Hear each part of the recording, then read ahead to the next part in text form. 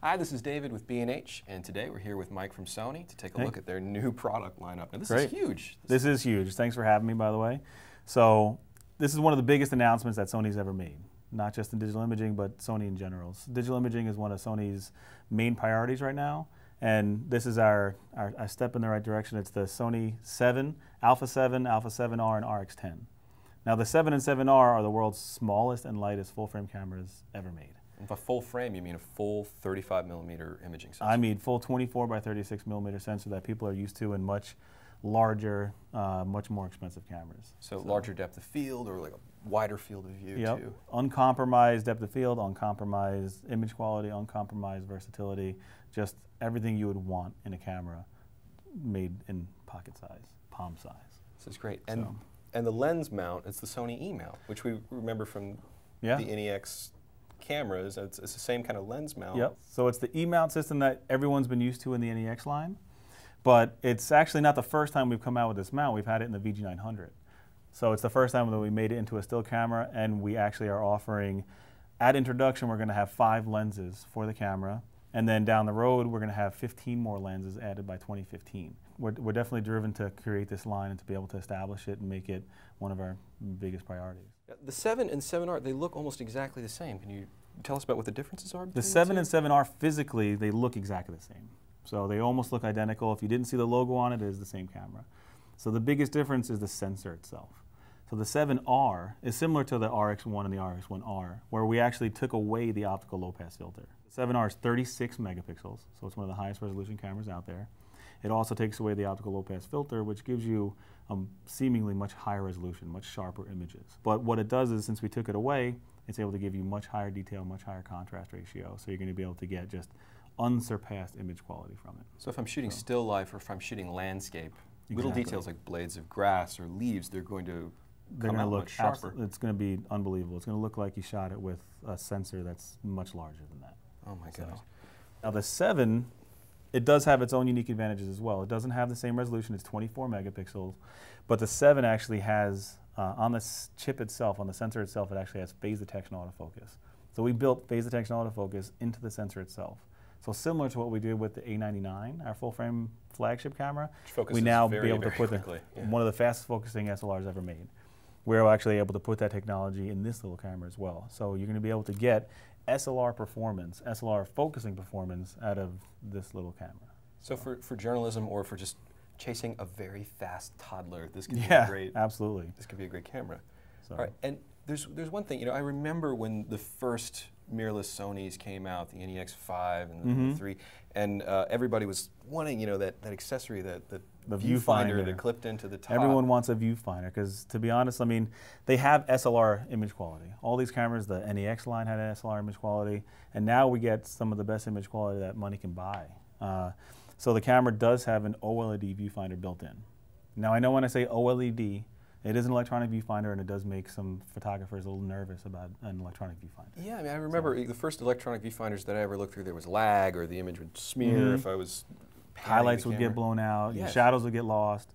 So since it's OLED, we're able to keep an enormous color gamut. So what you see is exactly what you're going to get. And it gives so many more advantages than an optical viewfinder. You're able to just be able to concentrate on your picture taking instead of worrying about your equipment itself. So you can see where your highlights are actually going to be parked. You can see into the shadow. Yeah. In the finder, you can see like how exactly deep what that you shadows see go. Is what you get. So if your picture is underexposed, it's going to be underexposed in the viewfinder. If it's overexposed, it's going to be overexposed in the viewfinder. So your white balance, your depth of field, your video you can actually see video through the viewfinder. All these things can be seen through the viewfinder itself. So that way you don't have to worry about setting your depth of field. You don't have to worry about setting your white balance. You don't have to worry about setting your exposure. You can see that in the viewfinder itself. And you can overlay a histogram as well, so that way you can see exactly, for those people that really want as much control as possible, they can see a live histogram as they're shooting, so they can get their highlights where they want to be, they can get their shadows exactly where they want to be, and they can basically not have any limitations. And if you're not a viewfinder type person, say you're coming from the point and shoot or the smartphone realm, you can also use this nice, huge, bright. And you get the rotating LCD viewfinder. The viewfinder's as good as it can get, but you know what? You're kind of limited to putting it up to your eye, obviously. So with a rotating LCD, an articulating LCD, you can put it above your head, you can put it down on the ground and be able to get that unique angle. So if you want to follow that toddler around, or you want to be able to get above the crowd and be able to get the image that normally you wouldn't be able to get, you can actually see what you're getting and get full autofocus and be able to get that shot that's a little bit more unique than the standard shot up to your eye. I want to talk a little bit about convergence as well, because you can't buy a camera or a large sensor camera now that doesn't boast some type of video. Right. There seems to be a lot of compromises with those cameras that offer video. What's Sony doing that's different here? So even though it's one of the best still image quality that you can get in a camera, it's also one of the most powerful video devices you can get. So we talked about the full frame sensor. You can utilize the entire full frame sensor. You can get full autofocus in video. You can look at it through the viewfinder. But it also incorporates full AVC-HD 60p video. So you can get 60 progressive frames, so really smooth motion. And for that traditionalist that wants to still keep 24p in that traditional video look, you can still have 24p, 30p, or 60p. AVC-HD is a fantastic consumer file format because it's small. It's not going to eat your hard drive for breakfast. And it doesn't sacrifice much quality compared to like those larger files that people are used to. But if you're, let's say you're a professional journalist, or maybe you're making a feature film, and you want to have more latitude in the image, what can you do?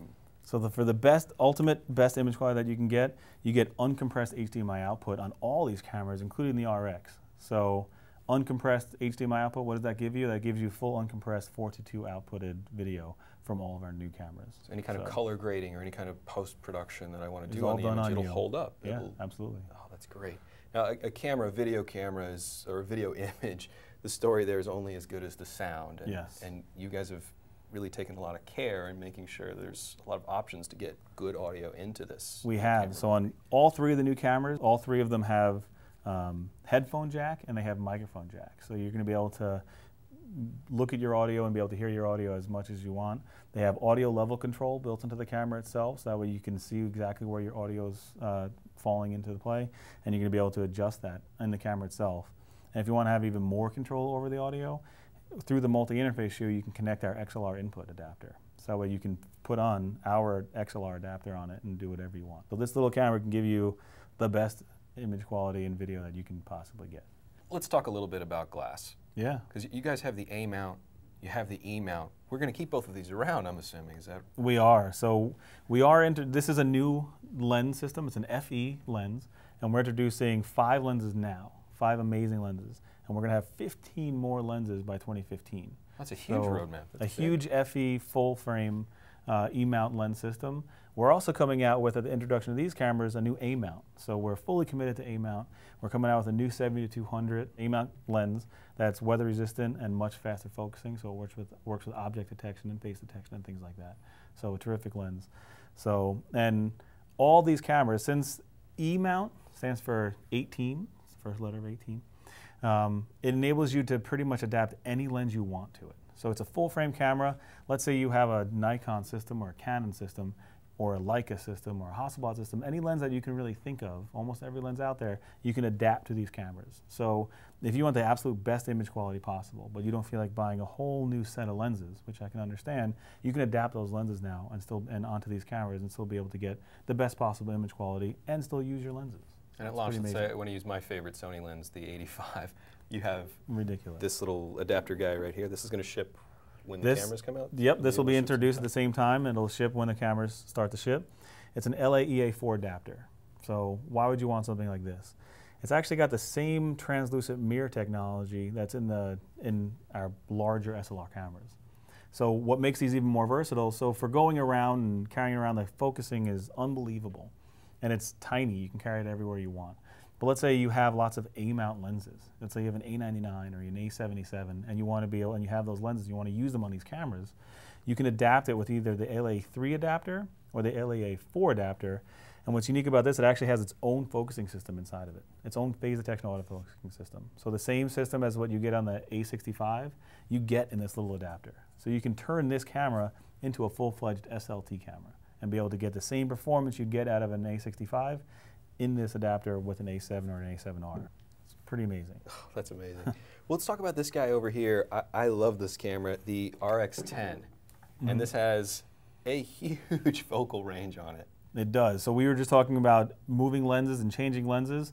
A lot of people don't want to change their lenses anymore. A lot of people buying their first or second camera never actually change their lens ever again. So it kind of loses why you'd want to get that kind of camera. So with the RX10, it's that same unbelievable award-winning image quality that you get out of the RX100 Mark II, the back illuminated 1-inch sensor, 20 megapixels.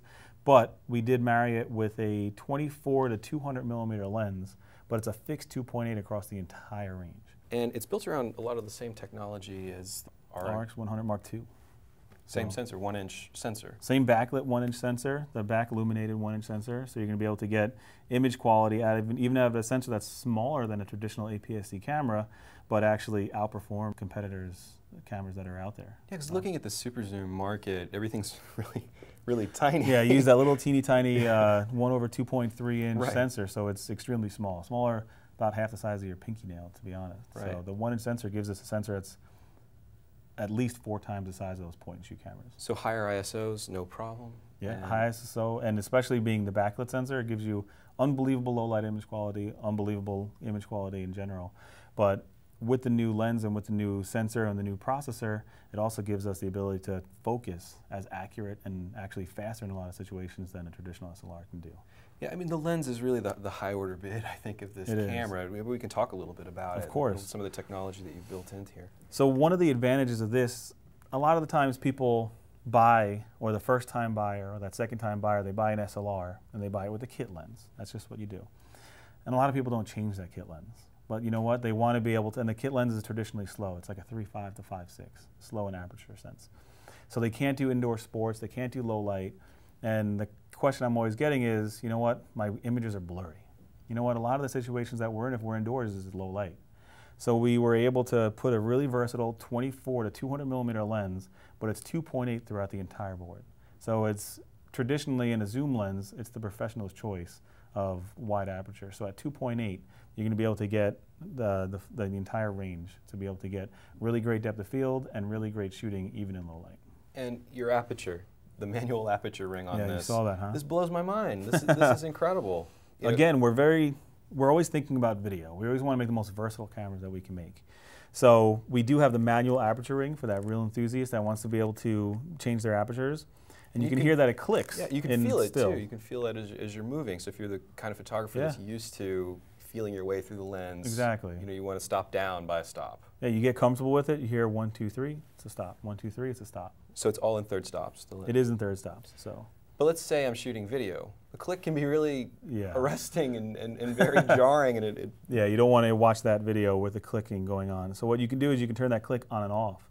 So when I'm shooting video and I'm panning through my scene, I'm able to turn that click off and you'll be able to change your apertures while shooting video without having to get that click. No, I love which that. is pretty amazing. And to even further that, we actually have a neutral density, a 4-stop neutral density filter built into the camera as well. Neutral density filter built into the camera. You don't have to carry an extra one with you. Exactly. So that way you can shoot at wide open apertures even in daylight. So that way you can shoot at 2.8, you might as well use that 2.8 lens even in daylight. So, and it's not just for that videographer that knows exactly what a neutral density filter is for. So even mom or dad shooting sports, the neutral density filter can be engaged automatically.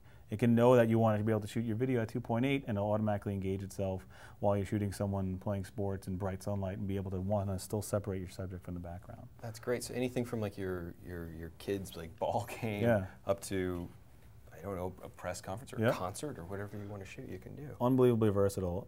And it does look like a really small lens. Even though it's a 1-inch sensor and it's fairly large for a point and shoot, the lens still seems fairly small. Yeah, I have this question for you too. Like I'm holding the camera and most lenses, or most of these kind of like super zoom lenses, or cameras, they're very, very front heavy. Yes. And that's not the case here. So how did you pull this off? How we're able to do it is that there's a little bit more than meets the eye, no pun intended, but the lens actually, what you see, you can see where the sensor is inside the camera. This lens actually goes all the way inside the camera, and that's how we're able to kind of miniaturize what the view of the lens. So a lot of that weight is built into the camera itself. So the body is magnesium alloy. It's also weather resistant, so it gives it a little bit more heft and a little bit a really nice feeling. But that lens also is built into the camera a little bit, so you're able to get a really nice, even feel on the camera itself. Oh, I love that. I love that. Well, one other thing I wanted to talk about with these, like you're kind of today, like when you make an image, sort of only as good as with the speed at which you can get it out. And we're all carrying around cell phones, tablets, lighter weight, consumer electronic devices, and we've been sacrificing a lot of quality, I think, for the convenience of being able to share the image. But you've solved some of those problems here with these products. We did. All the new cameras, including a few of our other cameras, have Wi-Fi and NFC built into them. So that enables us to connect to your phone or your tablet, whether it be iOS or whether it be Android, or even Windows Phone for that matter, and you can actually connect to your phone or your tablet wirelessly and be able to share your images right there while you're shooting. And you can be able to share your 36 megapixel images with all your friends and all your social networking sites instantaneously. But you're going above and beyond, because it's not just Wi-Fi built into these. There's also near-field communication? Near-field communication, that's very good. So it can be cumbersome for some people to be able to go into their Wi-Fi settings on their phone or their tablet and then set up the connection and set up the communication between the camera and the phone. So we have near-field communication. So if you have a device that has near-field communication, NFC, you can actually just touch them together, they automatically pair, and you're ready to go. So it's extremely easy. Tablets, this is all coming. No passwords, none of this stuff. It's all proximity. And beyond just Wi-Fi, just for sharing your images, the Wi-Fi enables us to put apps on the camera itself. So why would you want apps in a camera? It gives us the opportunity to do really unique things with the camera that you normally can't do. Like you can do customizable time-lapse videos. So for those really cool time-lapse videos where you take a picture every second or half second for as long as you want to be able to get those star images, you can do that in the camera itself. Or if you want to use your phone or your tablet as a remote control and not just be limited to a physical manual remote control, you can actually use your phone from far away, from a distance of like 50 feet, and be able to control your camera from your phone or your tablet. So you don't have to worry about it. And this also adds to the feature list of the camera, because you're not locked into what it does. If somebody comes up with a great idea, they can just write an application that can go right to the camera. Now, it's not just Sony that's doing these. You have this open? It is open now. So we announced that our API for the camera itself is completely open. So people feel free to make whatever apps they want to make. As of right now, it's still fairly new, so no one's really come up with apps. But I'm sure once they see the magic of the A7 and A7R, we're going to see a lot more apps come down the road. Oh, I think it's a first being able to write applications for a full 24x36 chip. That's amazing. That's fantastic. Now, this is an amazing time to be a photographer or a filmmaker. There's so many wonderful tools, and they're just getting better and better, and these look great. You know, I can't wait to try some of these out. Yeah, it's an exciting time for Sony. It's an exciting time for the industry. We're really innovating and just trying to create a new and exciting experience for the user. So. All right. Thank you so much for coming by, Mike. Thanks for having me. I'm David from B&H. We'll see you next time. Whether you're a hobbyist or a professional, B&H has the answers to your questions. Experience a world of technology at our New York City Superstore. Connect with us online or give us a call. Our staff of experts is happy to help.